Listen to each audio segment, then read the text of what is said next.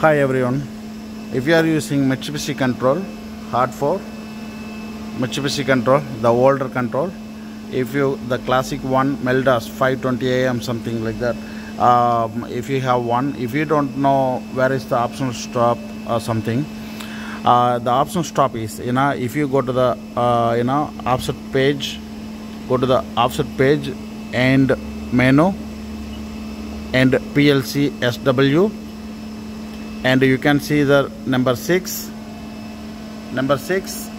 optional stop, and you can press type number 6 and number 6 and input, the option stop is on. And if you don't want number 6, option stop gone. Thank you.